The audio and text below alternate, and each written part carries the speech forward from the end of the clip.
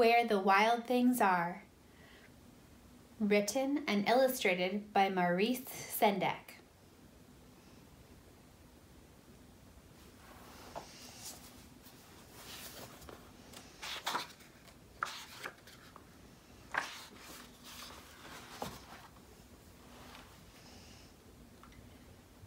The night Max wore his wolf suit and made mischief of one kind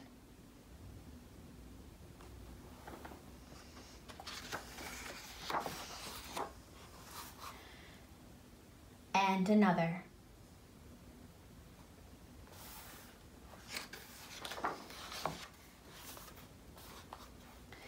His mother called him Wild Thing, and Max said, "I'll eat you up." So he was sent to bed without anything to eat.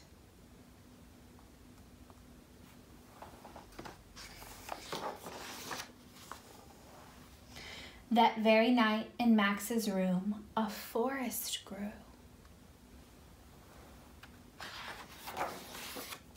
And grew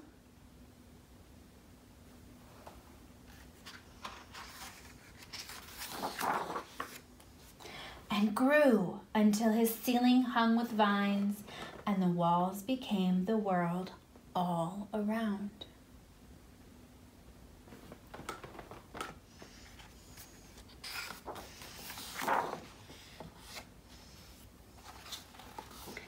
An ocean tumbled by with a private boat for Max, and he sailed off through night and day.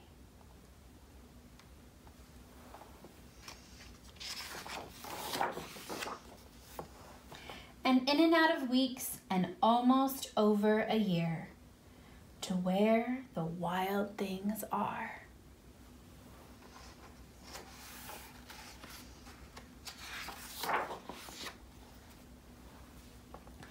And when he came to the place where the wild things are, they roared their terrible roars, and gnashed their terrible teeth, and rolled their terrible eyes, and showed their terrible claws.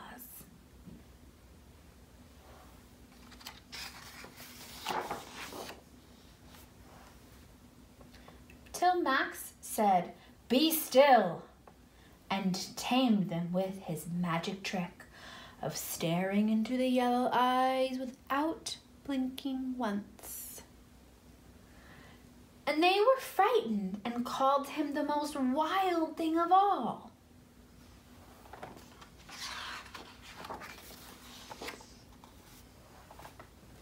And made him king of all wild things.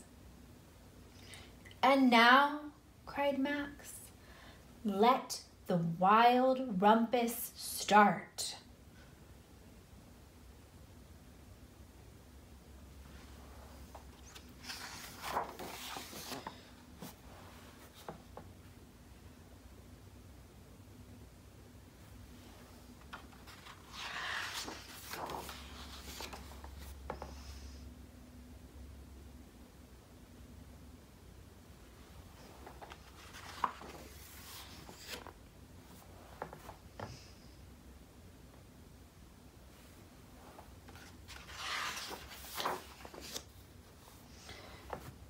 "Now stop," Max said, and sent the wild things off to bed without their supper. And Max, the king of all wild things, was lonely and wanted to be where someone loved him best of all.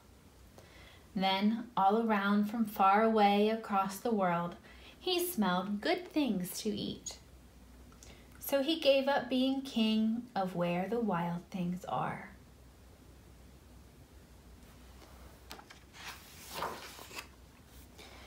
But the wild things cried, "Oh, please don't go. We'll eat you up. We love you so." And Max said, "No." The wild things roared their terrible roars and gnashed their terrible teeth and rolled their terrible eyes and showed their terrible claws. But Max stepped into his private boat and waved goodbye.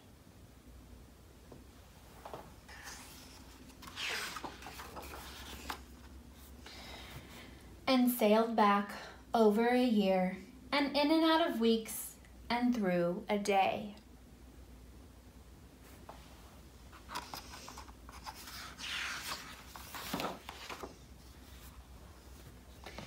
And into the night of his very own room, where he found his supper was waiting for him.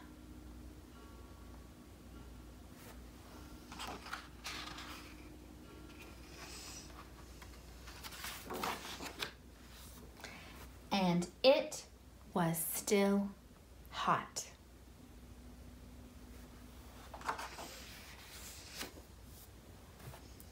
The end.